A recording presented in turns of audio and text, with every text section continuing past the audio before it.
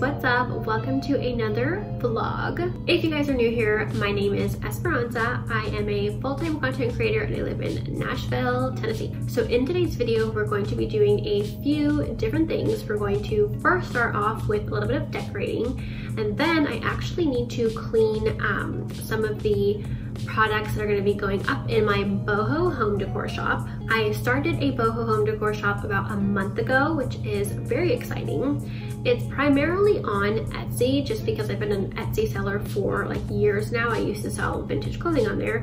Now I'm selling vintage thrifted home decor. And I'm also on a few other seller platforms as well, like Poshmark, Depop, just so that I can appeal to those of you who maybe use like different apps instead of others. So in this video, I'm going to be getting ready some of the pieces that are going to be going up in my shop within the next few weeks. And then after that, I'm actually going to be making DIY cards that are going to be thank you cards that go into every package when I receive an order. So definitely some fun stuff, but let's go ahead and get started with the decorating. So the space I wanted to decorate today is this wall here. It's the wall that my media console is on. I've got a little macrame plant hanger there. I'm actually going to be switching that out and getting a longer macrame hanger. I want one that hangs to like about there, and then I'm actually gonna switch out the cacti for a golden pothos so that we can get like those really long vines growing. I think that'll be very pretty. So for this wall, I actually wanted to have like a big, huge macrame hanger.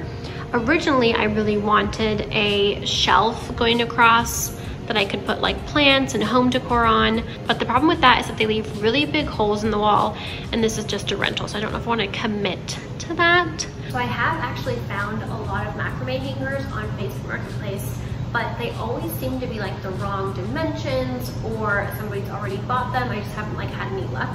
But I wanted to go ahead and put something up for now. So I thought that this little Colombian hanger would look cute there. It's actually a wind chime, but I've always used it just as like wall decor because I didn't really want like the little ladies getting like chipped, and in the wind they like knock against each other a lot, so it's very easy for them to like break and chip, and I didn't really want that because my mom actually gave this to me, so I want to keep it in good shape. So I thought, you know what, why not just put it up on the wall? I've had it hanging in my little bench nook, and it did actually look really cute there, but that spot doesn't get seen very often because the barn door is always like slid back so that we can get like in and out of the bathroom easier.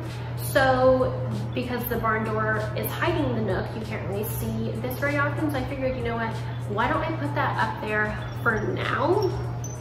And then eventually, you know, I'll switch out with the perfect macrame hanger when I find it, or maybe something else. Who knows? So I'm gonna go ahead and hang this up, and hopefully it will look good. I'm sure it will.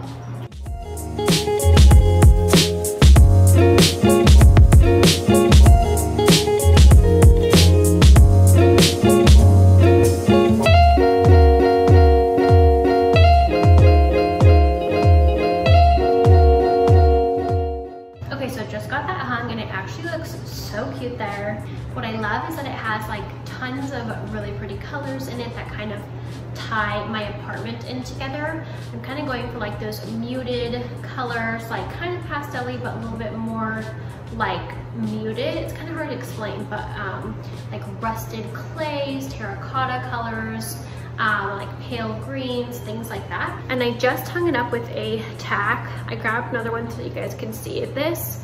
But tacks are awesome for hanging stuff in your apartment, like any rentals, because they have like a super, super thin nail on them, so it leaves like a really tiny hole. So that's kind of what you want for a rental.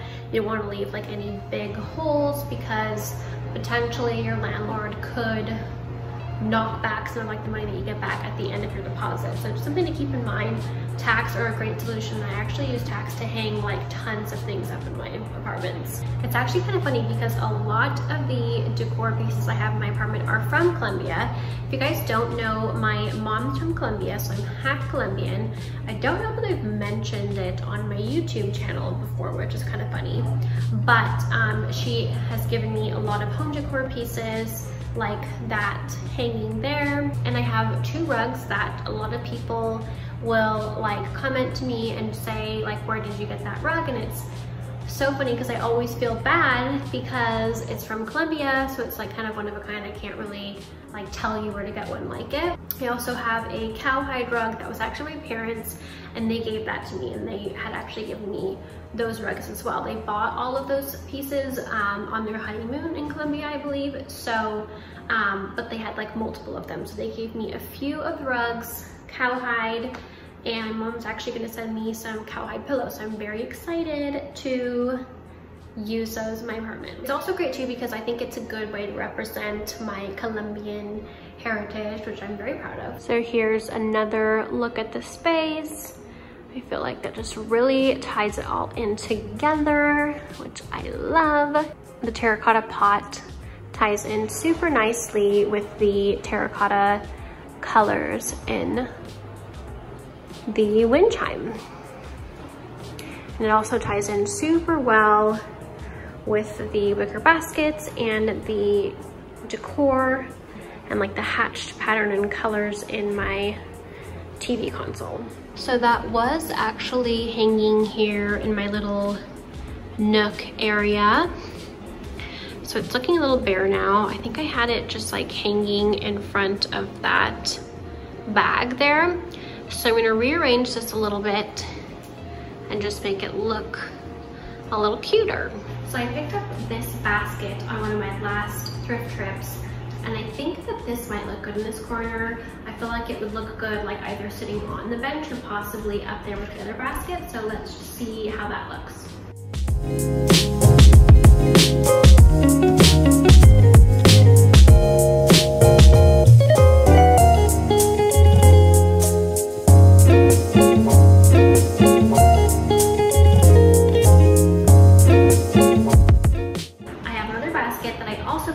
On that last thrift trip, so I think I might put that one up top with the other one, and then I usually actually always have this purse hanging there, so I'm gonna put that there as well so we can see what it would all look like together.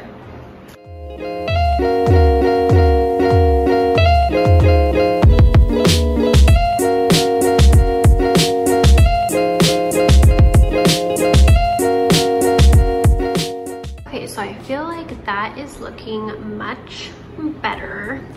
I'm actually going to be selling this top basket in my home decor shop, so that's just going to be there temporarily. And then this basket here I may or may not keep. It's pretty big, so I don't know that I'd be able to ship it. Kind of have to figure that out. So what I think would look really cute though is if I actually put a plant in there, so kind of like dressed it up. I think that would look so cute. I have a lot of brown and wicker tones right now, which I do love, but a plant would just kind of liven that space up and break it up a little bit. So I wanted to have the light off in the kitchen so that we could avoid having that fan noise in the video. But unfortunately, I realized that our dishwasher is going, so that's gonna be making kind of like a sound as well. And then our AC unit keeps turning off and on, so that might mess up the audio, so just gonna have to deal with it. Okay, so all of these pieces are pieces that are gonna be going in my home decor. I actually grabbed those 2 baskets that I styled because these need to be cleaned as well. So what I kind of like to do is I will temporarily decorate my apartment with the pieces that are going in my shop. So then that way I get to kind of like show you guys what they would look like styled in a home, and I also get to kind of use them and just like have fun refreshing my space that way. So it's kind of a perfect scenario. So when you pick up pieces at a thrift shop, the problem is that a lot of the times they're very dusty and they kind of get like mildewy and stuff. But the problem with wicker is that you can't really just like run them through water or anything like that. It's bad for the wicker material. So I picked up this like electronics duster at Walmart. I think this was like $2 or something, that I want to use to basically like get some of the like dirt and dust buildup out of these, just to make sure they're nice and clean for when I ship them to my customers. Oh, okay, now it's working. Okay, so I've actually never used this before, but I'm pretty sure it should work. So I'm just gonna go for it.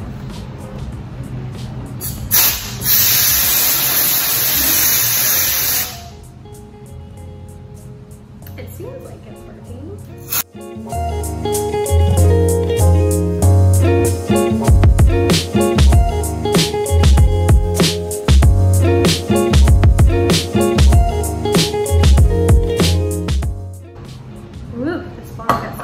super cold. Oh my gosh.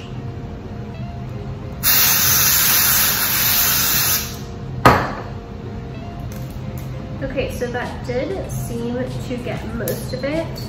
This one like wasn't too dirty to begin with though, so we'll see how it does on some of the other pieces that are like much dirtier. So for like some of this, I can just get like a wet rag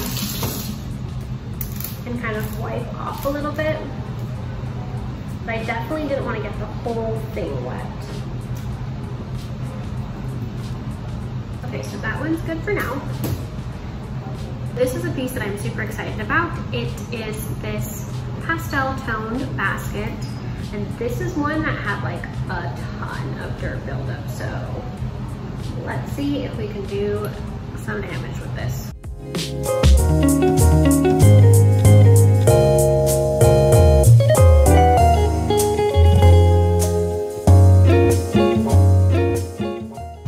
Okay, so it doesn't seem to be doing much for this one. So this is one that I'm gonna have to think of another way to actually get clean. So let's put that one aside for now.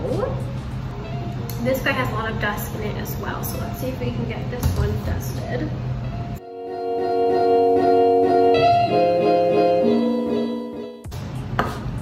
Oh my God, that like froze my hand. Okay, so it says pull trigger in a series of short blasts. So I probably shouldn't have been like holding it for so long. I just don't think this is gonna work. I was really hoping that it would be like strong enough to like blast the dust off, but it doesn't seem to be working. So I'll probably have to think of a different way to get those clean. Okay, so a few of the other pieces I had were this like wood platter and these shakers. And these are actually pretty clean.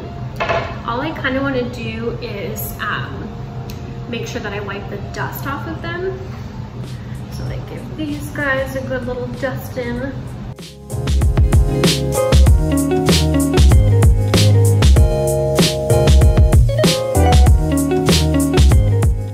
Okay, so those are good to go. Cute little salt and pepper shaker set. And then this wood platter just has a little bit of like dusty grime on it. How pretty is that? I love like this floral pattern. This was actually hand drawn. Like you can tell that this was painted on by somebody, which I think is so cool because it makes it super unique. So I'm just gonna get this wet and then just like make sure to wipe off any dust that's on it. So unfortunately, another problem that I have is that like at the thrift stores, they put these stickers on the pieces, and then the stickers like are so hard to get off for one, and then they leave like this really bad residue on them. Sometimes it'll come off with water, sometimes it doesn't. So like this stickiness residue doesn't seem to be coming off with just water. So what I'm gonna have to do is get something a little bit stronger, like soap, to get that off.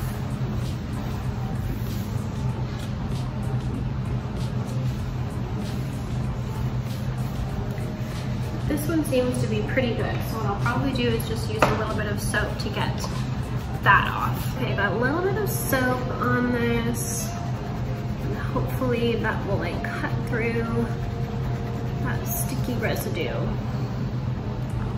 What I found actually the other day was that hand sanitizer kind of worked to get it off. Because I noticed that there was like a little bit of sticky residue on something when I went to ship it. And so all I really had to clean it was like hand sanitizer, and that did actually get it off. So I'm guessing it's because it's alcohol based, so it's like strong enough to cut through that sticky residue. So I think that might be what I try next on this guy, but other than that, pretty clean. I also have this bamboo serving tray that just needs like a good wipe in certain areas. And then a few of the pegs need to be like super glued back on. So I have a super glue gun and I will get those glued back in place. And then I'm just gonna like wipe off any sticky residues that I see on here. You know, obviously these are like thrifted pieces, so they're gonna have a little bit of wear and tear. They're not like in perfect shape. It's not like you're buying like a brand new piece, but they are unique and one of a kind and just have a little bit of love worn into them. This one had a little bit of like a green stain on it. I'm not sure what from. But luckily it seems to be coming up just fine. That one looks pretty good. We'll just have to hot glue it later. And like I said, with these baskets, I'm gonna have to find a better way to clean the dust out of them. Unfortunately, the electronic tester didn't work like I thought it would. Okay, so next we are going to be making some DIY thank you cards to go into my packages. So I picked these up the other day, some white cardstock and then a watercolor set. And what I thought I would do is just make some cute little handmade cards that hopefully you guys will appreciate. So basically what I'm gonna be doing is taking a piece of the cardstock, and then I figured that I would just like fold it in half both ways and see if I could just kind of like get it into small squares.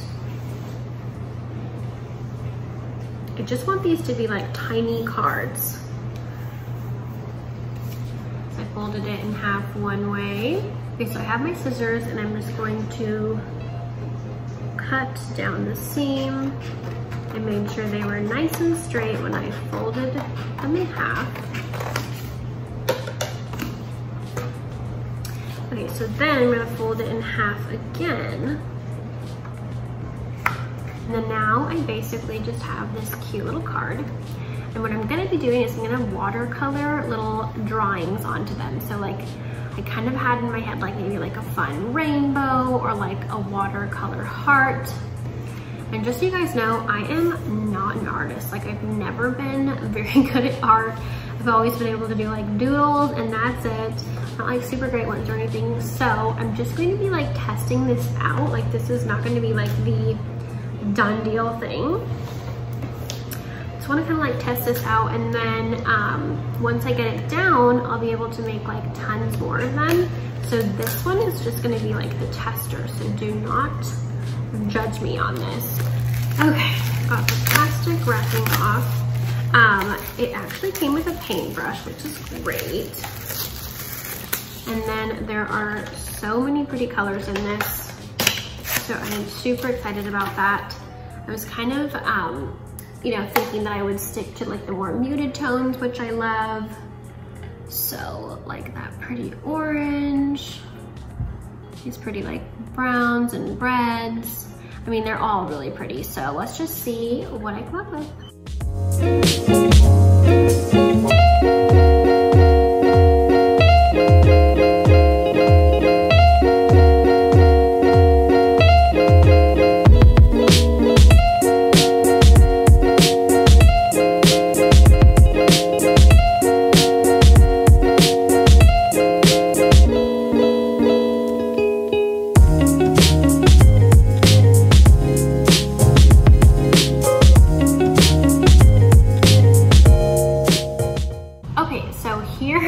The finished products.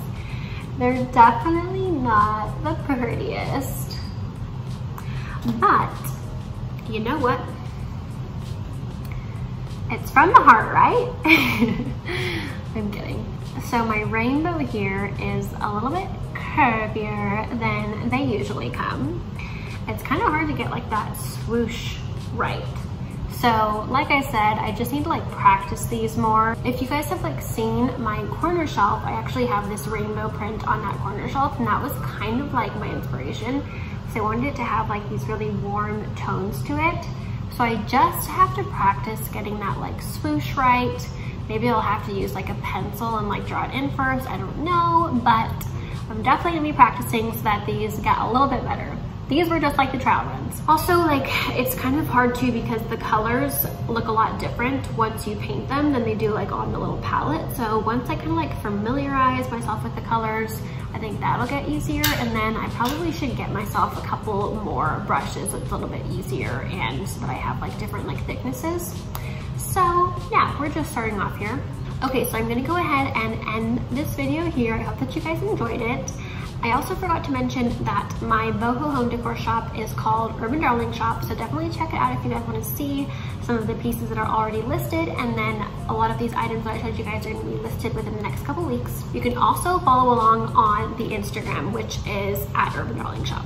And also be sure to follow along with me. My Instagram is at the Urban Darling. But if you guys like this video, please give it a thumbs up, and if you guys aren't subscribed to my channel already, please be sure to subscribe. And I will see you guys in the next video. Bye.